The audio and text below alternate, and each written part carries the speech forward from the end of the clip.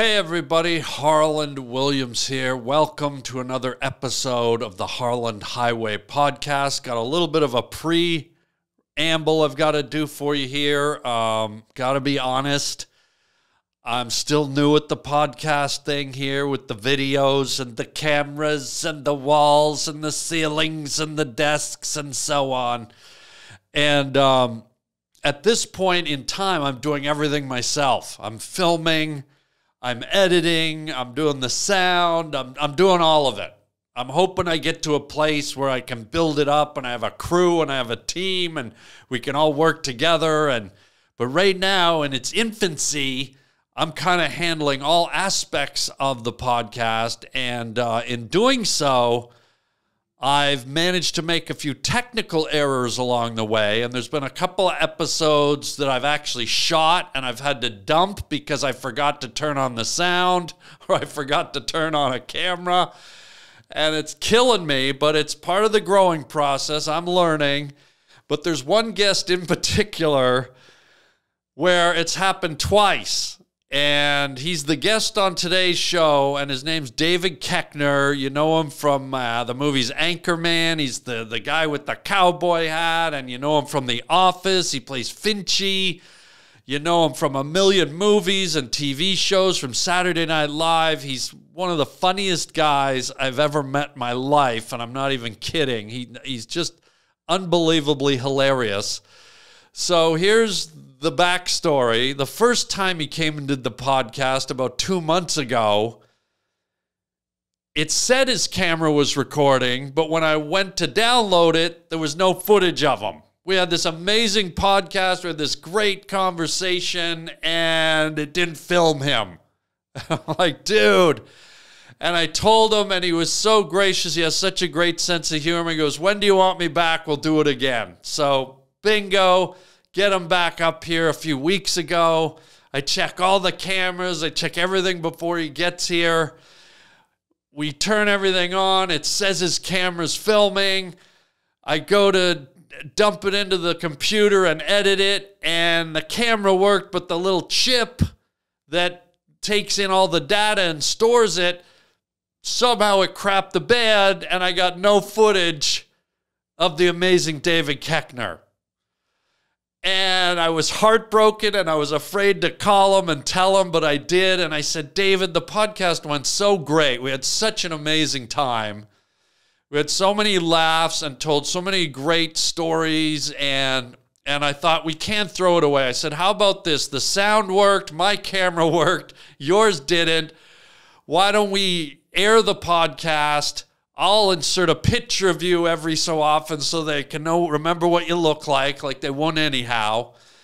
And I just feel like we can't waste it because it was so much fun. And he said, yeah, man, let's do it. And so on this podcast with David KOECHNER, all you're going to see is me, and I'm going to put in little pictures of David along the way, and you're going to hear him. His sound is perfect, and I hope that's enough for you. I hope it works. And I promise, and David promises, he's going to come back and we're going to try for a third time. And this is becoming a running joke. And I'm going to have a guy standing here with one of these if I have to get the damn picture of David KOECHNER. So there you go, folks. That's my little disclosure before you watch this episode. But I think you're going to love this episode because a lot of this episode focuses on a lot of Hollywood stories. David and I met on a movie that starred Robert De Niro and Dustin Hoffman, and we talked about all the crazy stories about being on set with two of the biggest actors in the world, biggest directors in the world, biggest writers in the world. This movie had everyone on it, and here was David and I meeting for the first time. And then we're going to talk about our worst auditions. We're going to be talking about a lot of really fun behind-the-scenes Hollywood stories that I think you'll really, really enjoy, and you'll see why I didn't want to burn this episode and put it up regardless. And at least you get to look at me. I mean, I'm no Raquel Welch, I'm no Farrah Fawcett, but I'm really close. Like I'm this far away from being one of the Jenner girls or whatever they are, the Kardashian girls. I'm that, yeah.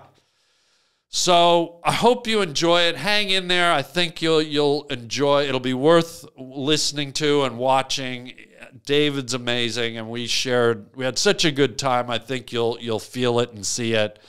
So here we go. Let's start the Harland Highway. And before we do, please, I want to thank everybody who's just joined the podcast. The subscribe button just keeps climbing. The views just keep climbing. We're going in such a great direction.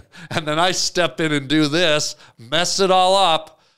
But it's all part of the learning curve for me. And I'm glad you guys are on the journey with me. And I want to thank you so much. And if you haven't subscribed yet, please subscribe right now to the Harland Highway podcast. Tell your friends to get on here. Leave some comments. I read all your comments, and I can't thank you enough. So here we go. Me, David KOECHNER, and some really cool Hollywood stories right here on the Harland Highway podcast. Let's do it.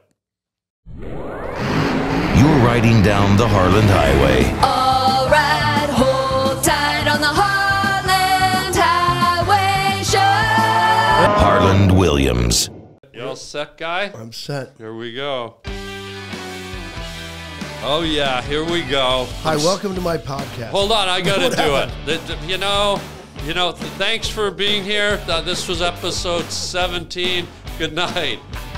Asswad. You know what? What? I'm already sweating because Good. you make me nervous. Good. Good. Well, I'm more nervous than you are because I feel like this is a big chance for me. This is a big chance. Welcome to the Harland Highway podcast right here. And very special guest today, David, won't say the middle name, KOECHNER. It's Michael. You didn't know that? I thought it was Zachary. Never has been. What's your middle name? My show, Zachary. I'm David Zachary KOECHNER. Uh-huh.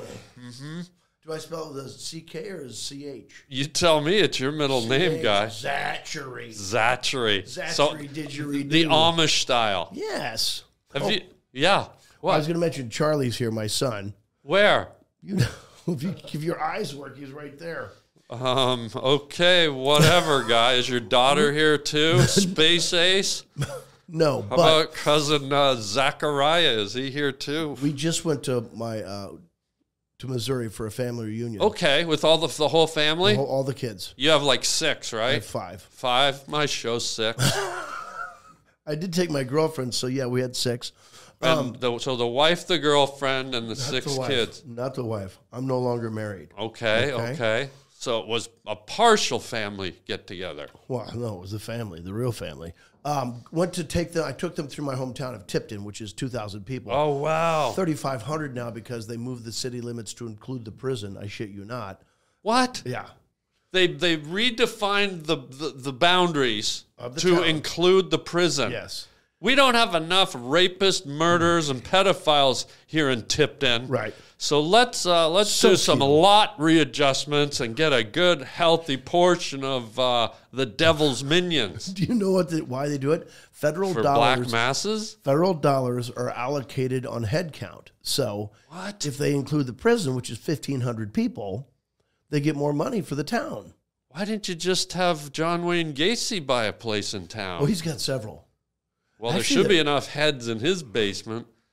Hello, Dr. Carrot. Actually puts him in the crawl. Oh, wow. The crawl. The crawl space. You didn't need to say space. I knew what you meant. I don't know how smart your viewers are. Well, well, that's true. I think Oh. it's not plural. It's my viewer. I watch these later, and that's about it. You don't even post this. I don't even post it. You don't upload This it is for to me. a platform. No need. Really, But no. when you said, see, here's when you said, because I'm good at words. I took English at DeVry and all that. You know I heard that. you say Ginglish, but go ahead. Yeah, well, that's DeVry. That's we put a silent G on English. A lot of people don't know that DeVry is a tech institute, but go on. Right, yeah. So you took English at DeVry Tech? Well, shop English, Sure. mechanics, Sure. yeah, metalwork English slash. I'm tracking. But the way you said crawl, like I think I pretty much knew we were talking about a serial killer. The way you said, crawl. Do you think about how much work, like, after you're done, with whatever, and then cutting the person up, you have to bury them in the crawl. You're like, oh, fuck. Did he cut them up? I thought he... I don't know if he cut them up. I think he buried them whole. Full bodies? He liked a whole corpse to play with. And that's a lot of work. Because, you've got Wait, how would you know, guy? Well, because you get... What? I've been under a house before. Yeah, but now I'm wondering why. Are you really recording? What happened to your gums? Thinking. I think you just ate a corpse. That's my thinking look. Wow. Okay, Popeye. Jeez. That's Popeye. Wow. I'd make a good Popeye. Or a serial killer. Or a serial killer Popeye. Folks, since we haven't really started yet, here we are again. David KOECHNER is here. Actor, model, community service guy. Used to be a school teacher, mechanic. Priest, a nun. And also you worked in a dildo factory, didn't you? I was a tester, yes. Yeah. There's got to be a joke. Someone's a dildo tester, right? That's got to be There has part to of be. a joke. I think you just look for the girl in town that walks sideways like a crab, and I think you got her. Oh, she's a dildo tester. Yeah, there's Carol Ann, the dildo. She works down at the Donnie's Dildos down on 4th Street. Oh, 4th Donnie's, where they make the dildos. Yeah, she stands sideways to cross town. There is a dildo factory. Where is it? We know there has to exist. A dildo factory does exist, and someone has to actually. My God, how is this not a document? Maybe this will be our. Someone a documentary, yep, really. Yep. I mean, someone's got to be a dildo. Like, yep, floppy enough, hard, whatever. Do you think they just do that? Don't they have to actually? Doesn't someone have to test them? Carol Ann. Carol Ann, the sidewalker. Wow. But guess what? She's always smiling. She's always smiling, and she gets free food at Crab Fest at Red Lobster every second month. Well, you know what? The irony, never had crabs.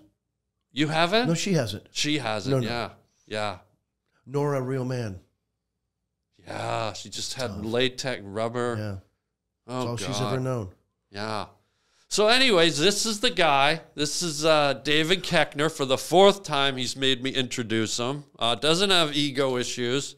I'll probably introduce you again in about 4 or 5 minutes. Do people get pretty uptight about have you had, well, I don't know if you want to talk about this or not, someone who said, hey, I need you to list this and this and this as my credit and introduce me this way? No. No, okay. Because your friends wouldn't be that way. And if they were, I think there'd be a problem. Yeah. I think I'd probably get them canceled. Yeah. I'd probably write up a false police report, and I'd probably blow a rape whistle. We've got one hanging around your neck. I got one. Yeah, I'm not telling you where it is, but I got one, guy. So tell everyone how you know David from The Office, from Anchorman, from Krampus, my fave. Krampus is you have seen Krampus. I went to Krampus, dude. Yeah. I sent you texts for 2 years going, where can I get the Krampus China set? I just bought seats for the theater version of Krampus. Are you going to be in it? Where can my family get the Krampus sleeping bag set? And you barely ever answered. I always You were answer. very angry. I always answer. I know. I look forward to your texts. You know this. But I teased you a lot about Krampus, but you were great in it. To see you fighting with a gingerbread man is something. I dream about that sometimes. People, do you? Yeah, I dream that you riding a horse across Pepperidge Farm, you dismount, you've got a giant yeast infection. How can you tell? Well, do I announce it in the dialogue? Because I thought you got off the horse, but you're still riding something, and it's a ball of yeast. So my acting, in your dream, my acting is so good. You're like, oh my God, I can tell he has a yeast infection by the way he's acting. That's not how I would put it. I would put it, your acting is so good, this guy had to have gone to DeVry. What was that? That was a chortle. Sound like you just inhaled Winnie the Pooh's last popcorn fart. Jesus. God. I didn't know one of the people was fond of popcorn, but thanks for clearing that up for your viewers. Yeah, honey dipped or popcorn. listeners.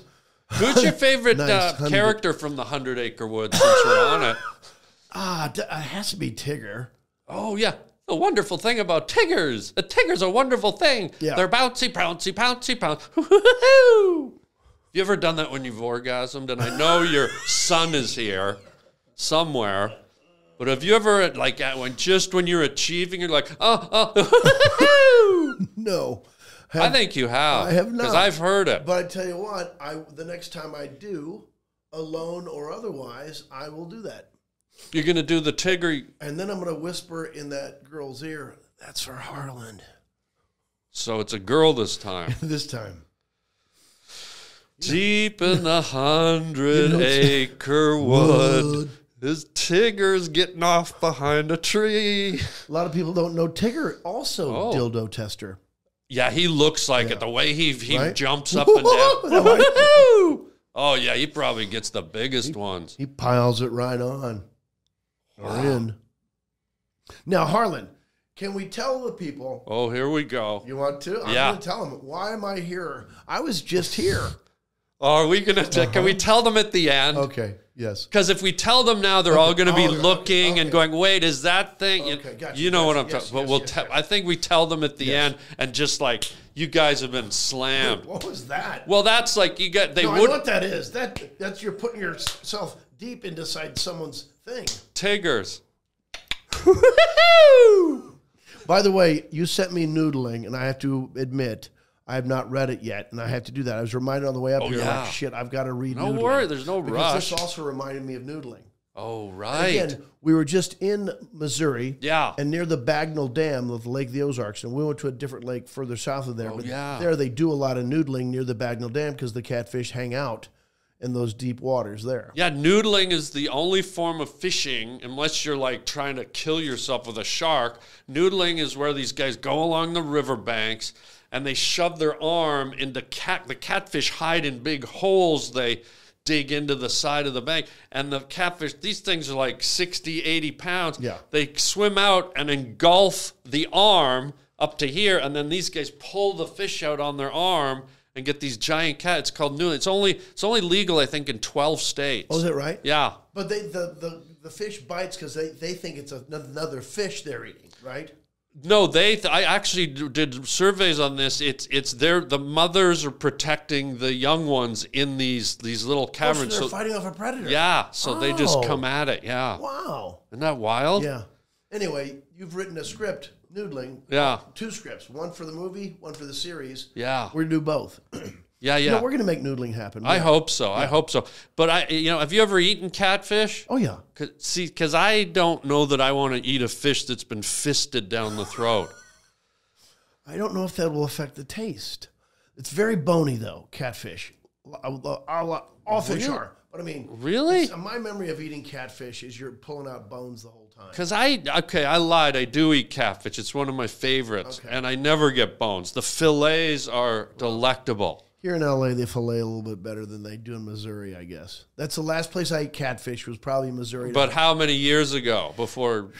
Yeah. It's gonna be 40 years ago. So before knives were really perfected. Yeah. You're right. It was a stone. It was yeah. it was a sharpened stone piece. Yeah. A stone tool. So yeah. Tool Crawl. Tool. And they would fillet them into the crawl. Oh God. They throw fish heads down there just to ward off the stench. Where? From the crawl. Oh, they throw the fish heads down in the crawl space. I put my fish heads down there. Don't go down there. Ding fish heads. Dong, the witch is dead. Right? Tell everyone where we met, though, Guy. This is going to be a treat so for now, folks. the first time was on that movie set, correct? Yeah. Okay. What movie? Tell the gang. Wag the Dog. Wag the Dog. So we meet on Wag the Dog. Put up movie poster here. There you go. Yeah. So I get there that morning. Were you nervous that day? It was my first movie. It was your first movie? I didn't know that. I had done SNL the year before. Yeah. It was my first movie. I didn't know that. Yeah, and I was so happy I got cast. Okay, let me set it up. We walk on to set. This movie, Wag the Dog, we walk on set, And Robert De Niro's there, Dustin Hoffman, Kristen Dunst, David Mamet, Barry Levinson. Barry Levinson's directing. Yeah, and this guy, just to establish, sometimes actors like to establish their territory. They like to, turf out. This guy goes up and roundhouses De Niro right in the throat. Just cruise line him. This guy, De Niro's like, how you doing there, David? And he just... I did say hi to Robert De Niro that morning. You did? I was so nervous. I said, hi, I'm Dave. He goes, I'm Bob. And he kept walking. He didn't shake your hand? Oh, no. Did you put your hand out? I don't think so. Oh, thank God. I thought it was going to be, hi, I'm presentational. Yeah. I'm David. We're going to have a 3-minute conversation probably in my head. Yeah. I'm Bob. I'm like, oh, he doesn't want to be bothered. Then I'm thinking like he's really into character. Thank God you didn't put your hand out. So anyway, we're shooting in a studio in L.A., Wag the Dog. It's a political satire written by David Mamet. And I'm thinking because it's David Mamet, everyone's going to be like on commas, on periods, like with a Mamet script, you do his words, right? It's about that. You don't just go off on it. Yeah. And you are a dog trainer. Yeah, that's right. And I am a commercial director who's been brought in to shoot a fake scene from a war because they want to get the country to go to war, but they had to show some reason. Like they fabricated a war. Exactly. That's a shorter sentence. And it was to try and unseat a president, right? Or something like that. Yeah. So then you and I, that's the first time we meet. I was like, oh, thank God, this guy, you're a comic. You're fucking funny. Yeah. But I remember you fucking made me laugh so hard right away. What'd I do? You said lapsa apso the way you said it. Remember how you said it? Lapsa apso. He goes, what kind of dog is that? Lapsa apso. Oh, you go, oh, this one here, it's a lapsa apso. And I was like, oh my God, I can't ever be this funny. What? But that's what it was, right? Yeah. Did I say it wrong? No, you said it right. Oh, it's just the way I said it. Yeah. Kind of the way you enunciate crawl. Yes, I did. It's a lapsa apso. Yeah. So how wild is that? Yeah. It's your first movie. It's probably maybe my fourth or fifth movie. It was, yeah. But walking on set, me and you, we were definitely the guys with we probably had equal roles that were 4 or 5 pages each or something.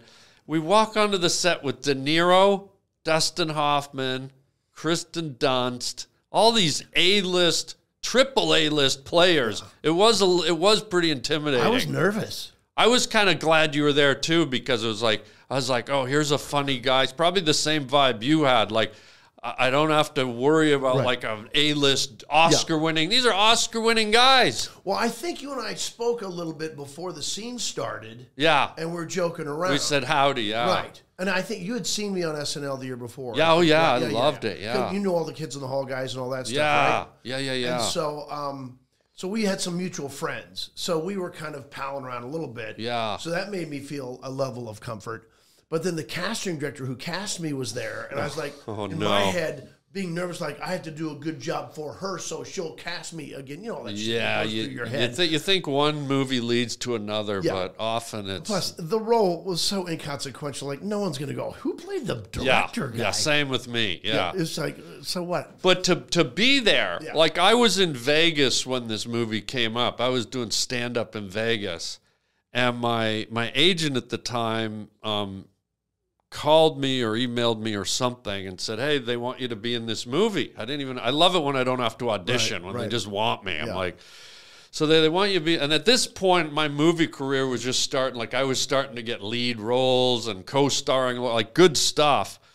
And they go, yeah, they want me to be in this movie. We're FedExing you the script. So I get it, and it's like, I'm on 5 pages. Right. And I go write them back. I guess I was a little bit snooty, but I was doing bigger roles. So I said, no, I'm not doing a movie with five pages. And he goes, it's with De Niro, Hoffman, Mamet, all these. And I said, what time do you want me there? I know, right? Yeah. It was wild. I think mine was the same thing where I don't think I auditioned. It was like they were putting comic actors in a bunch of different roles like that. Yeah. And it was like, wow, you got this thing. Of course, then you start thinking that in my head, that's how Hollywood works. They just start giving you things. Yeah, right. I think I had like 15 lines or something like that total. Of course, I counted them. Really? I had 14, right? I remember the first take was a Steadicam shot. So they go Steady? A steady. Or shakes. They go into you and Dustin Hoffman asking what kind of dog that is. Then they pull out and they go for this walk with a Steadicam. Yeah. And I didn't know what the fuck was going on. And so also Dustin Hoffman's son was in the picture. He'd put him in there as his assistant or something like that because he was a movie producer. And I remember he was right there, and I didn't know I was supposed to walk along with them to stay in the shot. And also, Dustin Hoffman jumped 3 of my lines. Oh, come on. And I didn't know what to do. Yeah, I have a similar story. I'll tell you. Okay. After yours. Yeah, but it jumped 3 of my lines. Yeah. Of course, I'm going, wait a minute. Now I'm down to 10 lines. Hold on, motherfucker. Whoa. And you can't say anything because it's Tootsie. Like, It's excuse freaking me, Tootsie. You jumped me a little bit, bro. Yeah. Hey, Dusty, roll it back, Nacho. Wait a minute. Yeah. Okay, you talk, then I talk. Yeah. Then you talk, then I talk. What you did was you talk, and then you walked away.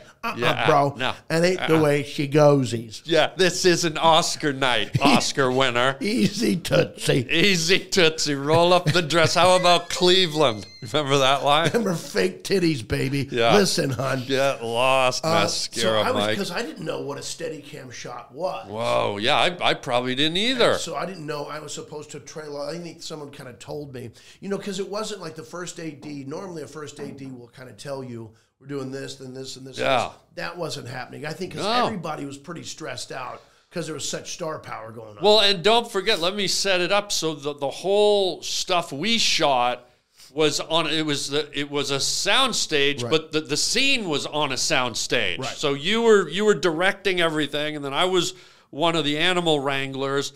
So everyone was together. So it was you there, Dustin Hoffman there, me there with Dustin, De Niro here, Kristen Dunst. We were all, for the whole shoot, we were there 2-3 days, I think. Yeah. And so you at least said hello to De Niro. I've always been of the mindset, whenever someone's a big player, I'm like, you know what? If they want to talk to me, they can talk. I don't want to do anything. Yeah.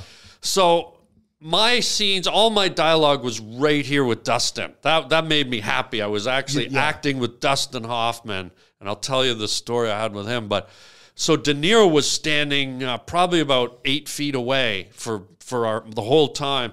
And day one, didn't even say a word to him. He didn't say a word to me, and I was like, that's cool. He's biggest actor in the world. Yeah. And then day 2, there was a moment where still hadn't said anything, and I was on my mark waiting for Dustin to come over, and I look over, and De Niro just did one of these. He went, he did the nod at me, and I just went right back, and that was it. We never talked.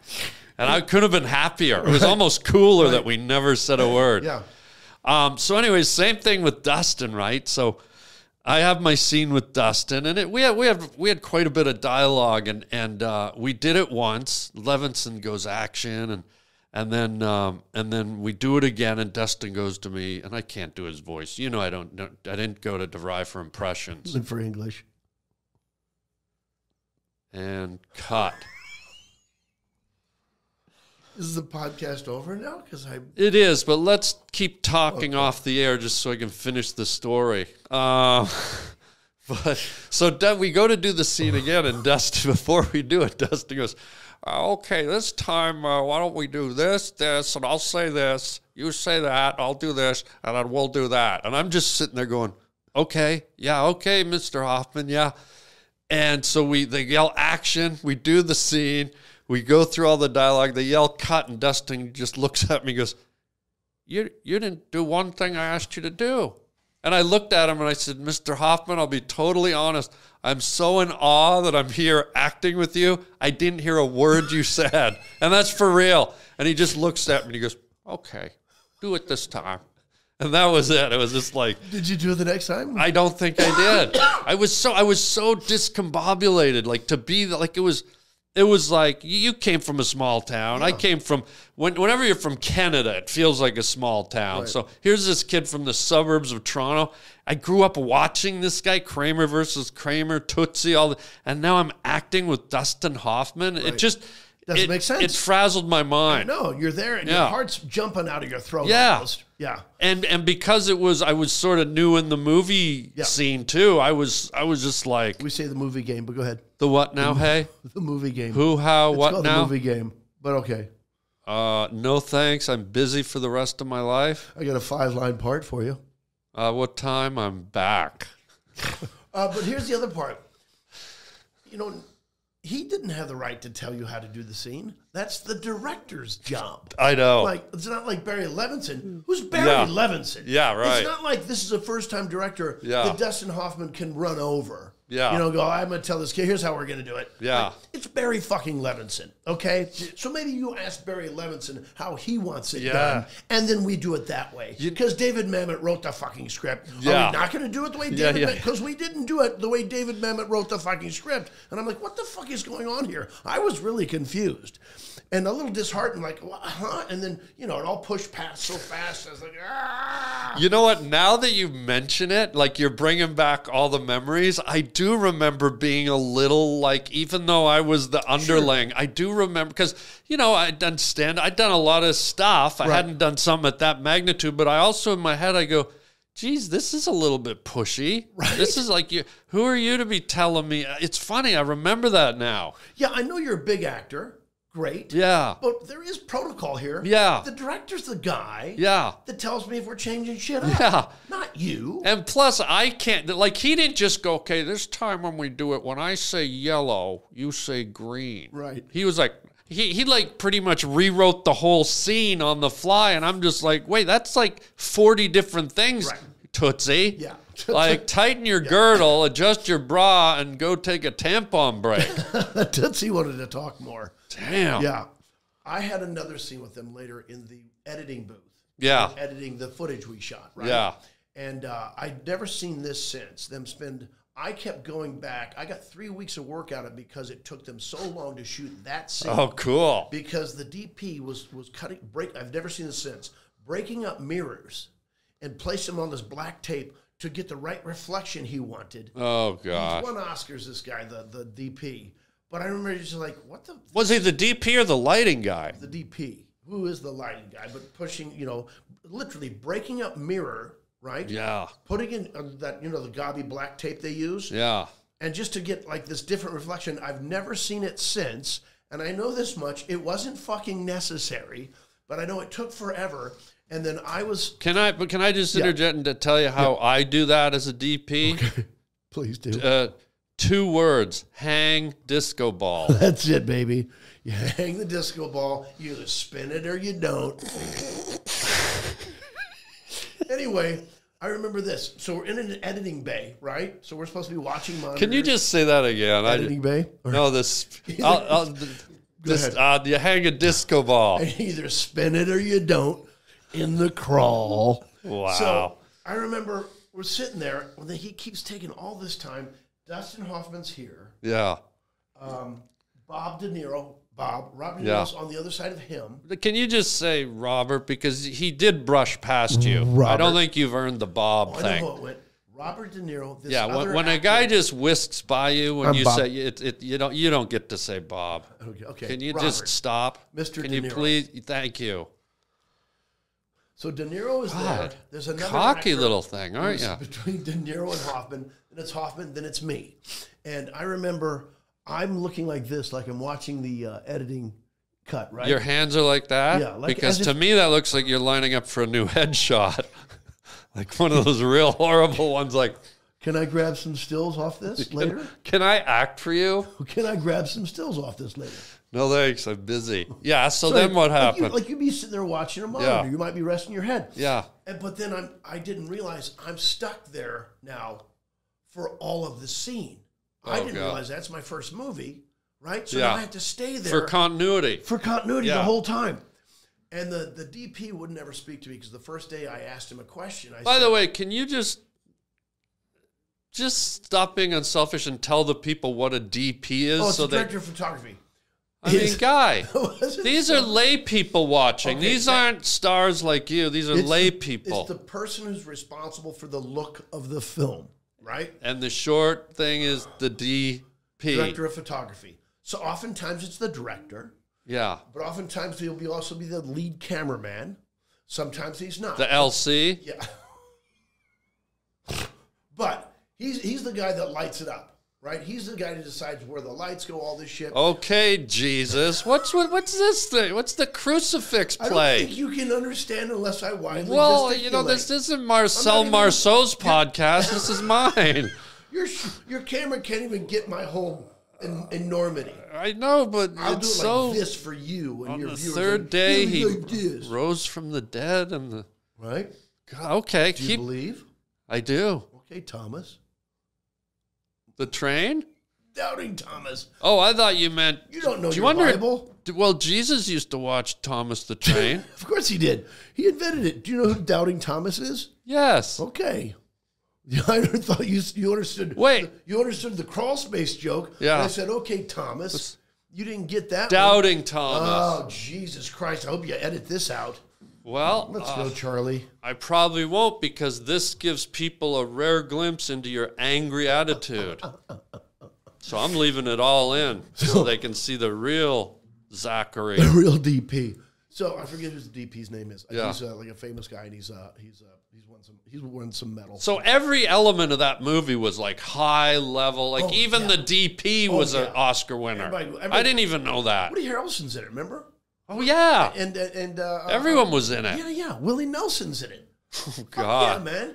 So were his teeth in and it? yeah. Okay. So I didn't realize Willie Nelson was in it. Yeah. So that's 2 movies I've done with Willie, and you've done 2. Yeah. Because I did one of the Dukes of Hazzard movies, and so did you. Yeah.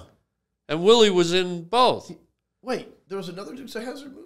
Oh, you're going to drop the DVD one on me. Huh? Okay, sorry I did it straight to DVD. Dukes of Hazzard 3. Dukes of Hazzard 2 over here. Going to run up on me and do a Rambo. Just because you weren't flattened out and stuck in a DVD. You got to crap all over Harland Town. No, is there? No, you're fucking around. I'm not fucking around. There's a Dukes, again, movie poster here. I'm going to put it up. And again, people are going to see your attitude. I didn't know that. People are going to see your ego higher than Mount St. Helens before she tiggered. When we do noodling, my name is above yours. I know it is. It always is. All right. And that's not easy for me. But, Guy, you're a friend. It's not about friendship. It's about it's about positioning. Yeah, and that's sometimes that's hard on me. So, I had said I'd spoken to the DP earlier that week because I didn't know who to report to on the stage, right? Because it was the first time.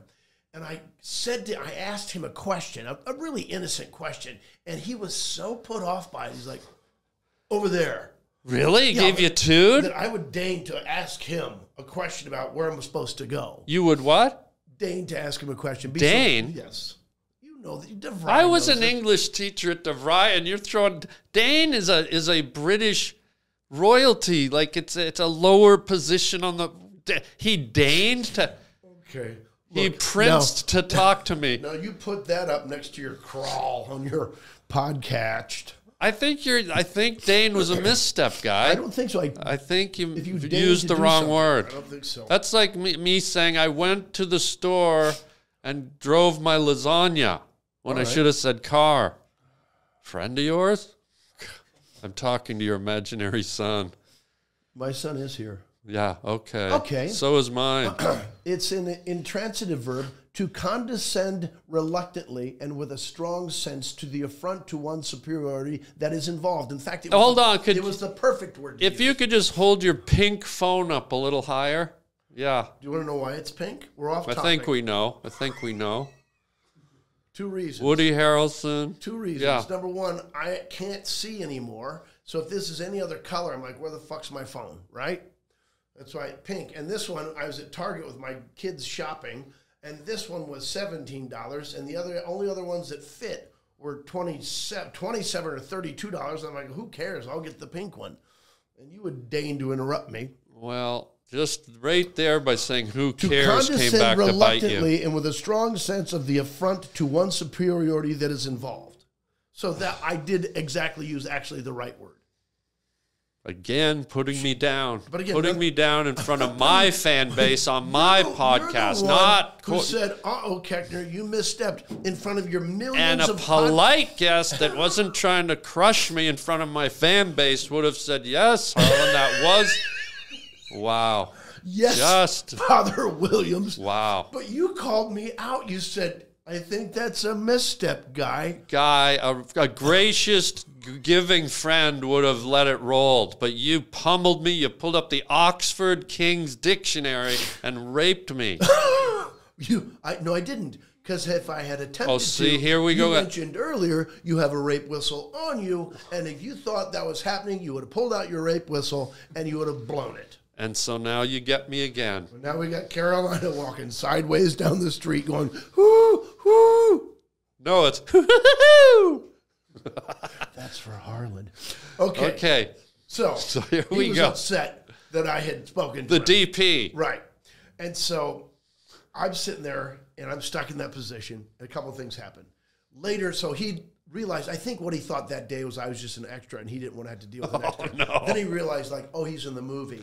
And when on the next week that I came back, because they didn't get the scene shot, which was incredible. He was like, it wasn't that big a scene. Yeah. He goes, yeah, just for future reference, you probably don't want to get stuck in a position like that, which I kind of appreciate. It's like, Yeah, that was nice. enough. That was a hot tip. Yeah. So anyway, I'm so nervous I still can't talk, nor just like have a conversation with Dustin Hoffman or De Niro. Yeah. And there's a guy between them that I still don't know who he is, but he was having a nice conversation with Dustin Hoffman the whole time, like over the next week and a half or whatever it was we were there. Yeah. Over the 3 weeks. We like work 2 days one week, 2 days another. So I got 3 weeks of full work. Wow. And I remember this. Jeez. They were getting along, and as they got along more, I got more and more into my head just going, oh, what can I say? Oh, I should say something. Don't say anything. Don't say that. You know how you just start going in your head. You were figuring how you could get into the club. Yes, and then Dustin's going on to that movie that's about a virus or something. The pandemic would never happen. It wouldn't happen in real life. Yeah. That monkey thing. Yeah, where he had the hazmat suit on. And he told that guy, like, I'm going to get you a job. Outbreak. Outbreak, okay, Yeah, nice. which is also a teenage acne movie. Yeah.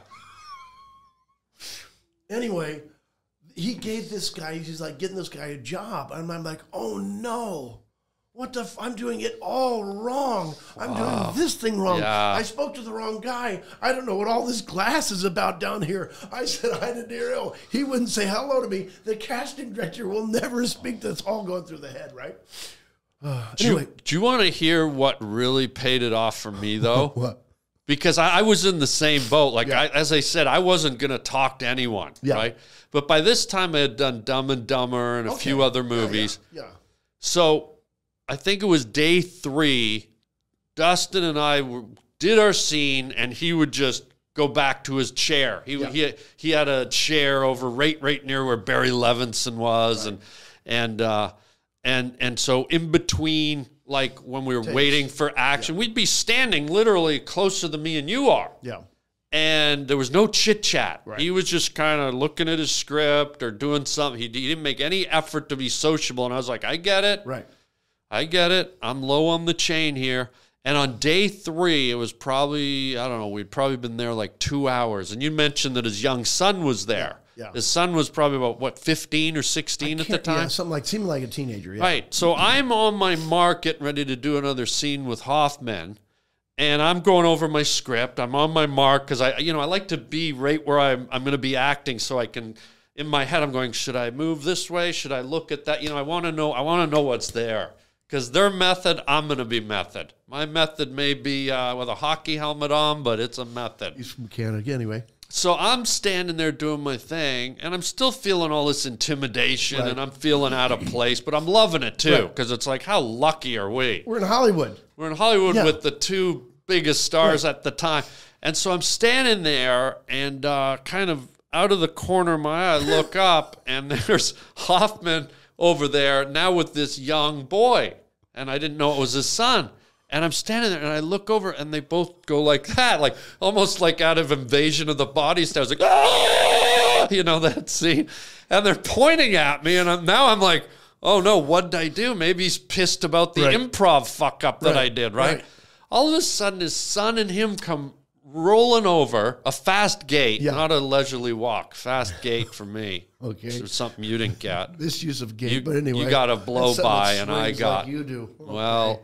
Fella. so All right. Hoffman and Hoffman Jr. I don't even know what the kid's name was. It's Junior. Just let's call him Carl's Jr. He probably has a drive-through growing out of the side of his face. like a Grew growth. up to be a dildo tester, but go on. Yeah. So they come flying over, and I'm going, oh no, he's going to ream me for not doing the improv properly. He walks up to me with his son, and they're looking at, but now Hoffy's got this like kind of like starstruck look in his eyes. And I'm like, what the fuck? He goes, were you the cop in Dumb and Dumber that drank the pee? And I went, yeah. And dude, this guy lit up. Oh, thank God. The sun lit up. From that moment, Hoffman wouldn't stop talking to me. When we were standing there, it was like we knew each other. I don't know. He must have loved me in that movie. Sure, who doesn't? And Yeah. when the movie was over, when I was wrapped, he called me, hugged me. He goes, great. Like I felt like I knew him for like 12 years. Wow. So it went from silence for 2.5 days to, by the end of it, we might as well have been tucked into a Walmart sleeping bag up on the side of Brokeback Mountain. How big was your part in Outbreak? About 9 inches.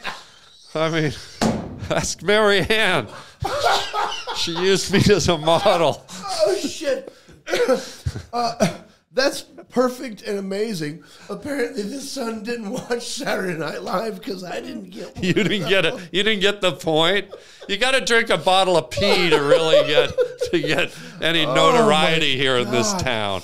But I just remember. I mean, that is where I fell in love with you. Then I think we did see each other 2 years later at Montreal, right, for the comedy festival, didn't we, or not? No, next time we saw each other we were at an audition in Hollywood for Charlotte's Web. Oh my God! With Julia Roberts. Yeah.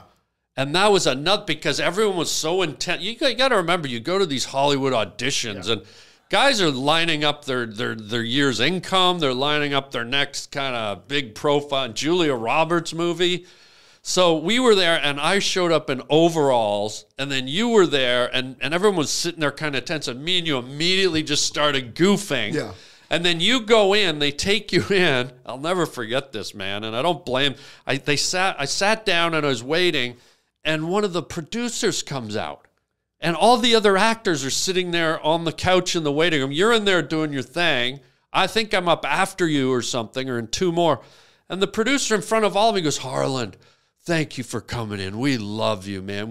Don't worry, this is yours. This is yours. Yeah, don't worry. Thanks for coming in. This is just a formality. And all the other actors sitting there went, and then one of them got so pissed, he goes, hey, man, what the fuck did we come in for? And then, what, you're giving it to this guy? Like, one of the guys got, and I don't blame him. The fucking hillbilly. The hillbilly. the guy in the crawl space outfit.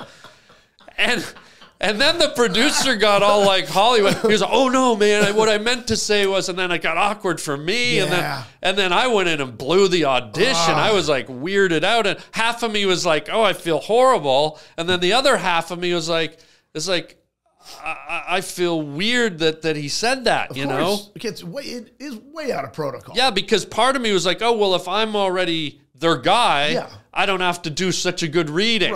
Right. So that was the second time we met. And then... Do you remember what the part was? Because I don't remember what I remember that going there and seeing you. I don't remember what I read for. I think there's a high probability, since all of Charlotte's Web takes place on a farm, pretty high chance a farmer guy. Yeah, something like that. I don't think you're going to be a Russian ballerina. I don't think you're going to be a Wall Street lawyer. Nobody with a suit. It was a movie about a talking pig, a talking spider, and Julia Roberts on a farm. And a farmer. And what's his name as the farmer who did a wonderful job? Who? The gentleman. Who was the gentleman? Who was the guy in the overalls? You're thinking of Babe. I am thinking of Babe. The blue ox. Anyway, you're right. Sorry. I didn't get that, whatever, and you didn't either, that's so messed up that you didn't. I didn't get it. You didn't get it. I didn't even get a call back. But I have a feeling, because, in Hollywood, everyone's so central. It's like, we better not hire Harland now just so we don't get blowback. I could see that happening. Could be. You know, I'll say this too, though. Please say it. In the room, if you did just hear that, so their response was, I'm mad now because I've been brought in under false pretense. It doesn't matter. You're still brought in. Yeah. So guess what? They think they want the guy. Now you should double down in your head. That's and go, right. You know what?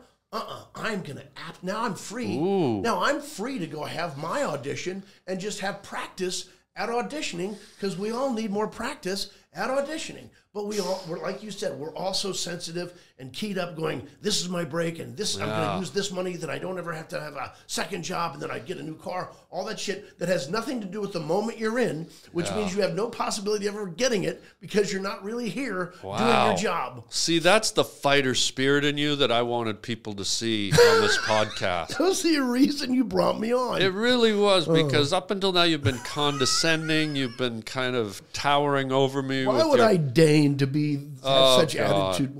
But no, I'm serious. I like that fighting spirit, because that's probably why you're so successful, because a lot of people don't go into that next gear. And I'm being serious, that what you just said now, I loved hearing you say that, because that's part of what made you, I can tell, makes you be successful. Well, well, trust me, I don't always make that choice of like, I'm going to rise above it. Oh, okay. Sometimes you can't, that choice is available to us. I have been at an audition where I saw a couple of big actors' names up for the same part. Yeah. And I do remember this. I thought, why should I audition for this? Right? Oh, okay. And then I saw two major actors' names on the list. What were they? What were the names? I can tell you. Why not? Just because, out of fairness. I just don't want to. I would deign that you tell me. I don't want to. Okay, I'm going to throw them in there. I'll tell you why, because I got the part. That's why. It's done. Anyway, it's history, guy. I just remember seeing their names there, and I thought to myself, oh, fucking calm down, KOECHNER. These guys are going in and auditioning. Don't you get in your fucking head going, oh, so you went to that next gear and got it, knowing they were in the running. Oh, yeah. Wow, see, now even more I'm going back to what I just said. I thought just knock down, get rid of your fucking ego. Because you always think, like, I'm bigger than this. They should just offer it to me. That's right. We all want it to be offered to us because of our ego. Yeah. But these motherfuckers walked in and did it, and they had a bigger career than I did at the time.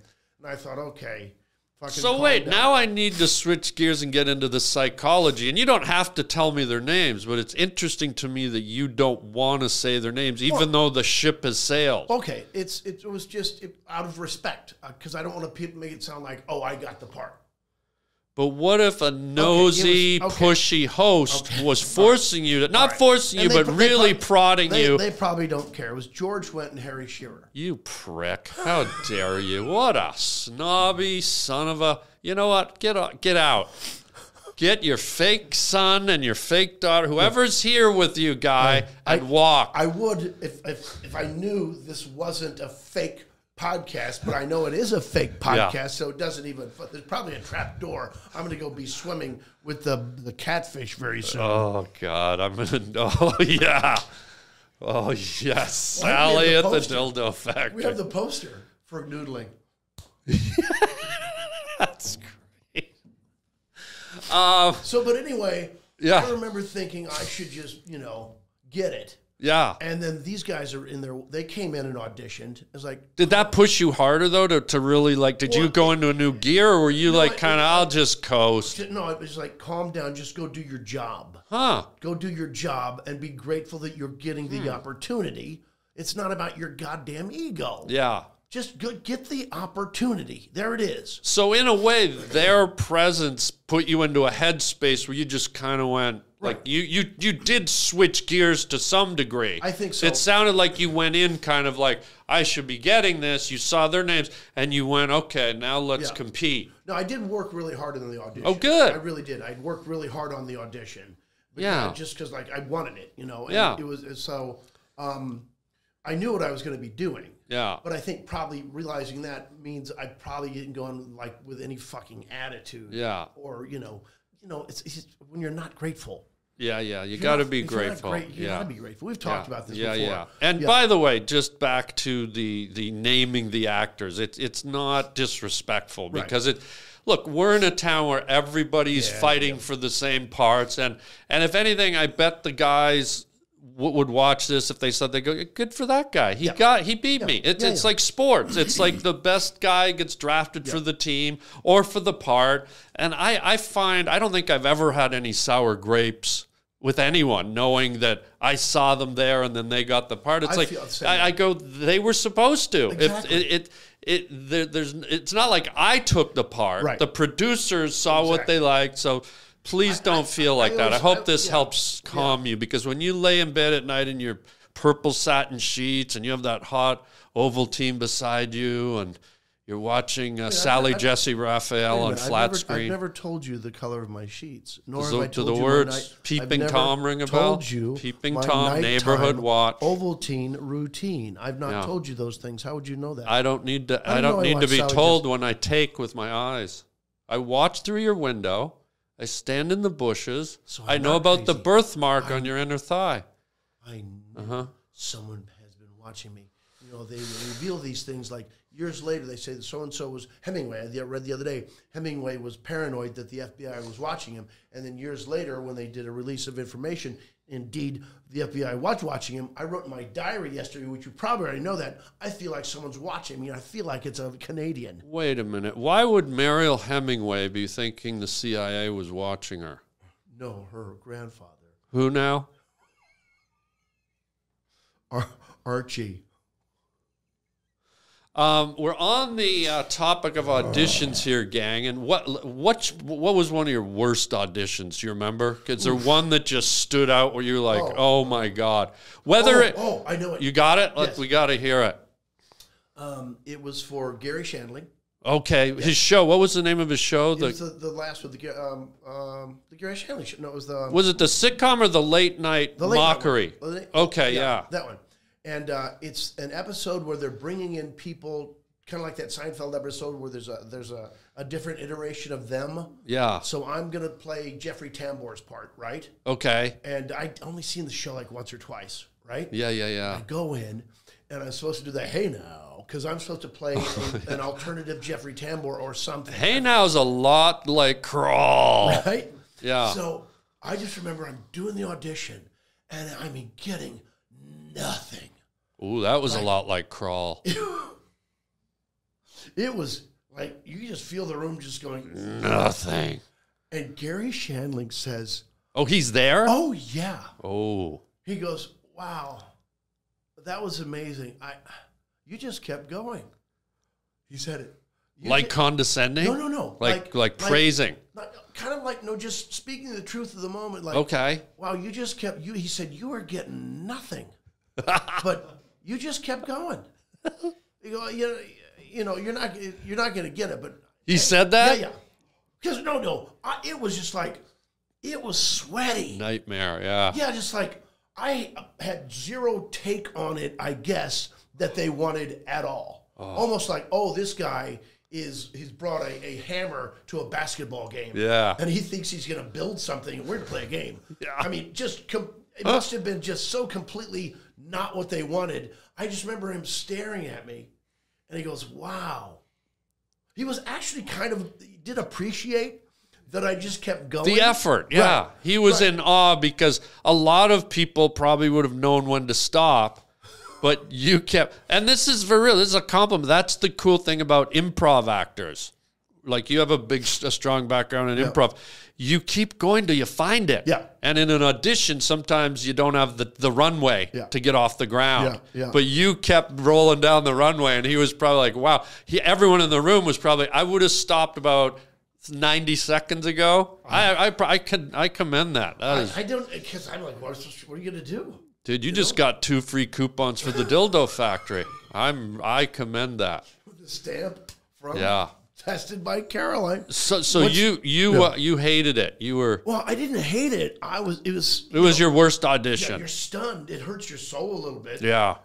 But the fact that he said, he didn't go good for you. He didn't go way to go. Yeah. It was like, but I know that he was impressed that I kept going. So I'll take that like whatever, and then you're bummed out. You're really bummed out because I mean I got nothing. Yeah. I don't think I've ever been to audition where I got nothing. You know, wow. At least like and in front of a comedy legend like Shanley. That's the brutality of showbiz. They will never have me in again, right? You know that. You know, like no, not he got that guy. Are you saying that because he's dead? Actually, yeah. A lot of people just found out. Oof. Yeah. Probably won't be going back in starting about 9 years ago, guy. Good morning. But you know what I'm saying? Just like you realize, like, well, that door is shut to me forever. I mean, for whatever, because he passed away. Of whatever he's doing ever that he's a producer, I was like, well, of course. Well, not he's him. Passed away. Unless I think he's deceased. Yeah.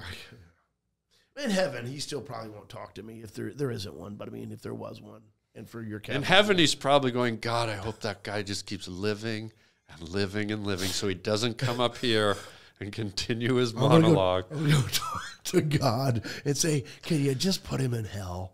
I mean, I put him there for a minute. You should just keep him there. Watch him in hell. God, rewatch his audition with me, because you know God has a reel of all the auditions. Yeah. Isn't it a given you're going to hell for Carumpus, though? I think we know this. No, it's my only chance of going to heaven. All right, what's your worst audition? Oh, okay. Turning it around on the kid. Okay. The kid. Here's my worst audition. There was a show called My Name is Earl. Did you ever do anything on that? It was a sitcom on NBC. I know. People thought, like, you're on that, right? Yeah. No, right. Who was it? Jamie Lee Curtis was the lead guy? What's his name? Yeah.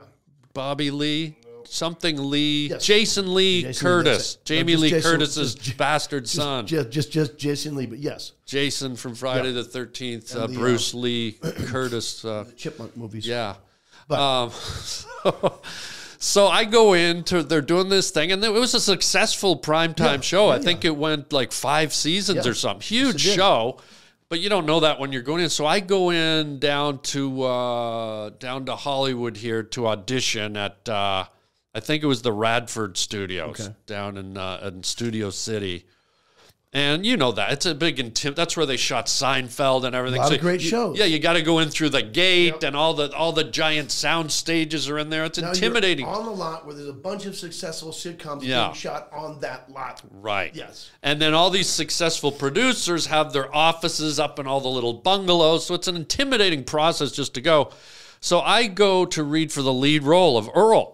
Oh, this is just the casting of it. This is the casting of it. Gosh. Well, audition. Right. That's what you said, right? I thought, I thought you were auditioning for as the show was going already. But no, this is for the original pilot.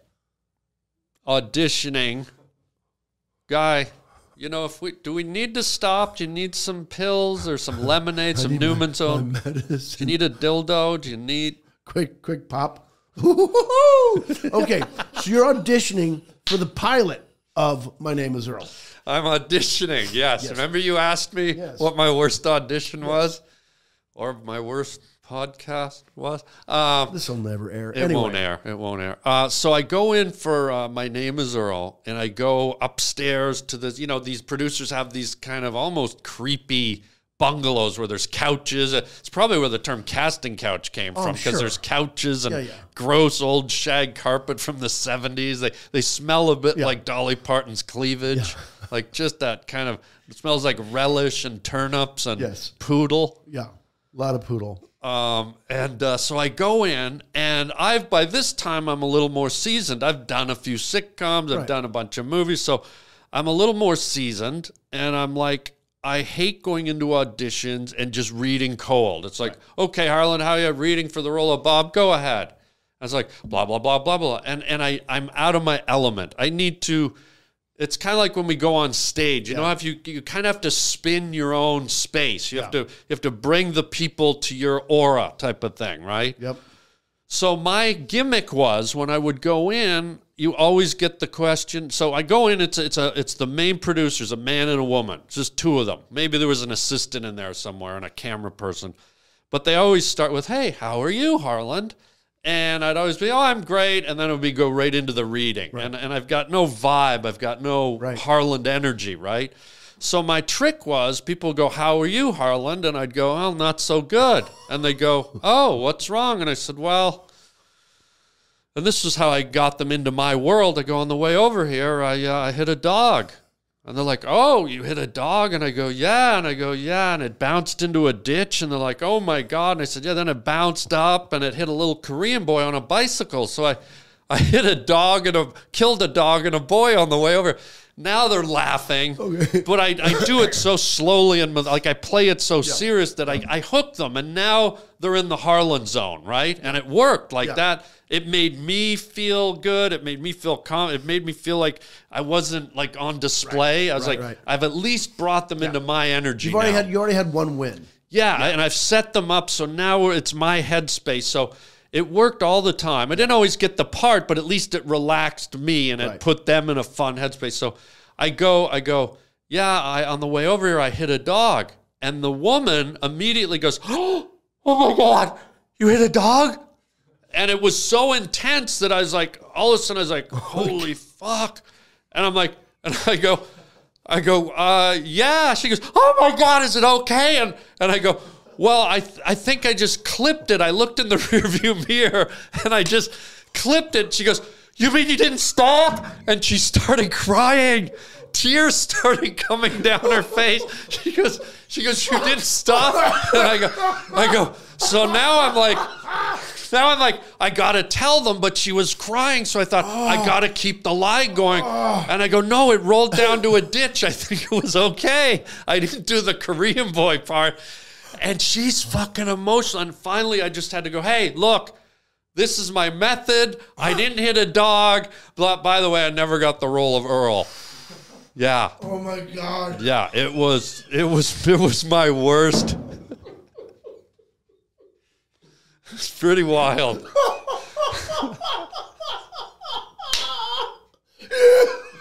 So I'm telling you, tears. And you're like, oh no. Oh yeah. And what am I gonna do? Plus, you're reading for the lead. The lead. Which means potentially, houses. Oh, it's like, oh fuck. Oh, huge. If this works, network, NBC show. Oh, yeah. There's a lot at stake. I lost probably $500 million to a stupid Korean kid on a bike. Now, don't you think they probably had an offer out to Jason Lee? I don't know. Do you think he read for the part? Because you know what? I'll say this, and note, here's going back, not disrespecting, but Jason Lee wasn't like a big player at the time, so I don't know. Yeah. And I think had I not been under emotional duress at that point, like I was just like, it was gone. The ship was sinking. It was like watching the Titanic audition for a swimming pool. You know, it was just like glug, glug, glug. Oh, God. And so I didn't stand it. She's still drying her fucking eyes, and I'm in the third soliloquy. If my name is Earl, even had soliloquies. Oh my God. So there it is. That's awesome. We're coming to the end. Okay. You know, it's so funny because I had a whole list of, you're going to have to come back. Okay. Because I was going to ask you about The Office. Yeah. We were going to talk about our relationship with Will Ferrell and all the movies we've done with him. Yeah. Anchorman, Superstar. Yeah. We were going to talk about so many things, but it's so funny how Wag the Dog took almost the whole show, which is kind of cool. It was a big one for us. I mean, that was my first movie. I mean, it was pretty wild. It was memorable, and to do it with at that level, like not just De Niro and all the actors, but Mamet was considered the writer in Hollywood. Yeah. Levinson was top. Yeah. He had done Rain Man, and he was A-list across the board, and they threw us into it, which was an honor, and it was. But it was how we met, and it was that's where we became. You talk about 12-year friends. I was like, oh fuck, I love this guy forever. Yeah. And what's interesting is we shot it at a weird studio. Right nearby in either the back of the studio or in front of it was the Hollywood Cemetery. Yeah, it wasn't a place I think I've been to since. Yeah, so it was a weird, out of the way, like soundstage. Yeah. And then you'd go out, and there was this very old cemetery with a lot of the stars in it. And I thought, I hope me and David end up here one day, side by side. I wonder if there's room. Let's go make room. Do you have a shovel? I do have a shovel. You know where I keep it? Are you planning to die soon? No, do you know where I keep my shovel? Where? In the crawl. Oh, wow. Way to bring it around, Goldie Hawn. Wow. You should be deigned. We're going to end the show with a little feature that David loves. I love it. It's called Words from a Wooden Shoe. And what happens is it's not word association. There's words in here, or little, maybe tiny double words. You pull it out, and if it inspires a memory or a story you tell it, if it doesn't, you just go, we're done, podcast over. I'm going to dig deep in the Dig into the shoe. mouth. It's a size 11. That's an original Dutch clog. What is your word, David Koechner? The first time. Oh. I mean, we all think the first time you had physical relations, right? Yeah. When and where, Guy? I don't. My son's right here. Sure he is. Sure. My son's Is he actually the result of that No. first No, time? he's not the result of the first time. I think your son needs to hear this story in order to There's carry a better, on the because legacy. that's not a great story. I like the. It first could be the time. first time anything. I mean, look at it. We talked the whole show about this is probably the first time we met, and we got a whole hour out of Holy it. shit! And wait a minute, that's it. That's it. Throw it away. It was the whole. That was it. We reverse podcast engineered this. Was about the first time we met. Can't beat that. We're done. Wow. Yeah. Fuck yes. Great. That was pretty good. How'd that just pop? That's wow. Okay. That's pretty cool. That's very satisfying. That's what she said. Ladies and gentlemen, this has been the Harland Highway. My special guest, David Koechner. Please plug anything that you want to plug, Corky. Just look on Instagram, just at David Koechner, KOECHNER, and I'm doing, I think I have 19 more shows this year, all out of town, Great. all over the country. So It's all on your website? all on the website or on Instagram. So check that out. Come see me. Yeah. Love me some David Koechner. We're going to have David back if he'll come crawl out of the crawl space, and we'll talk about some of these other great stories. And, buddy, love you. Thanks for being here. And if your son is here, goodbye to him, too.